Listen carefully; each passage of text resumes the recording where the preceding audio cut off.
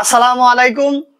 আমি রেজা আছি তোমাদের সাথে। আশা করি তোমরা সবাই ভালো আছো। আজকে আলোচনা করব স্ট্যাটিস্টিক্স ফর ইকোনমিক্স নিয়ে। যারা ন্যাশনাল ইউনিভার্সিটিতে অর্থনীতি নিয়ে অনার্স করতেছো, নিউ থার্ড ইয়ার এবং থার্ড ইয়ার ফাইনাল এক্সাম দিবে, তাদের জন্য আজকের এই ক্লাসটি খুবই গুরুত্বপূর্ণ। আজকে আলোচনা করব অর্থনীতির জন্য পরিসংখ্যানের প্রথম চ্যাপ্টার সম্ভাবনা নিয়ে। তো আমি আমার মূল আলোচনায় যাওয়ার আগে যারা আমার চ্যানেলে নতুন আছো তারা আমার চ্যানেলটি সাবস্ক্রাইব করবে এবং পাশের বেল বাটনটি হিট করবে। আর যারা অলরেডি সাবস্ক্রাইব করেছো তাদেরকে অসংখ্য ধন্যবাদ। চলো আমরা আমাদের মূল আলোচনায় ফিরে আসি।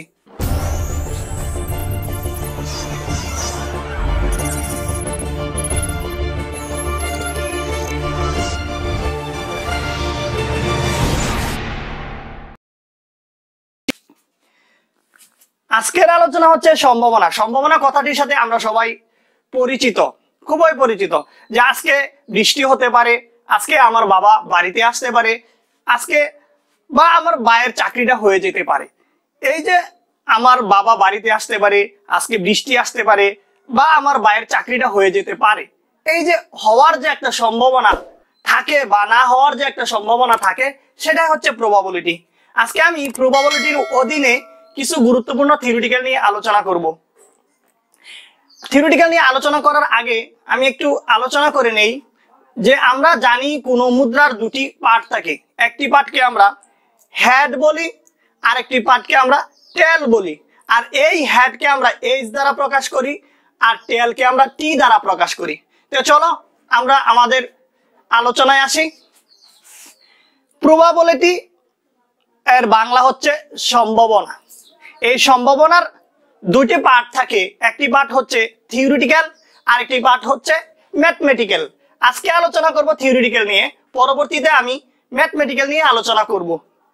পরীক্ষণ নির্দিষ্ট শর্তের অধীনে পরিচালিত কোনো পুনরাবৃত্ত কাজ ফলাফল প্রদান করলে ওই পুনরাবৃত্ত কাজকে পরীক্ষণ বলে। পরীক্ষণ কাকে বলে? পরীক্ষণ বা ট্রায়াল।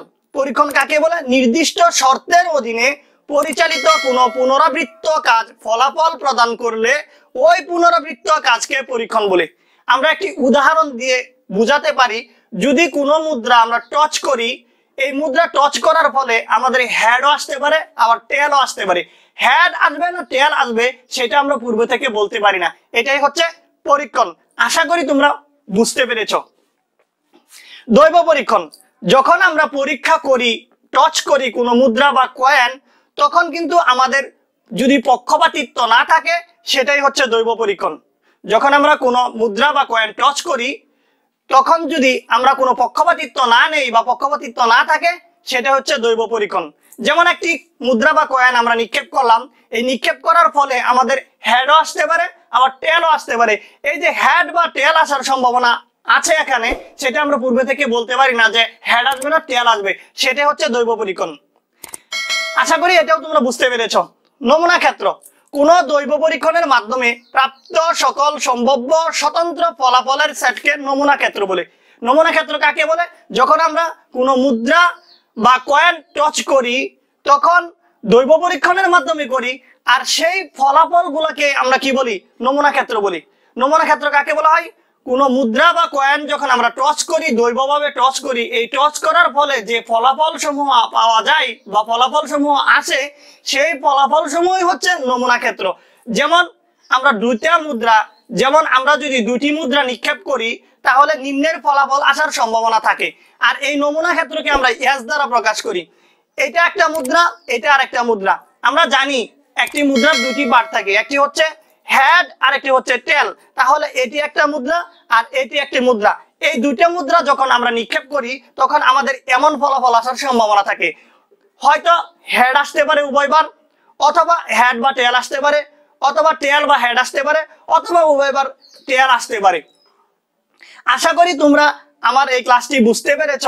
আর যাদের বুঝতে সমস্যা হচ্ছে বা কোনো প্রকার ডাউট আছে, তারা এই ভিডিওর কমেন্ট বক্সে তোমাদের প্রশ্ন লিখে দিবে, আমি সেখানে সঠিক উত্তর দিয়ে দিব। Keep learning, take care.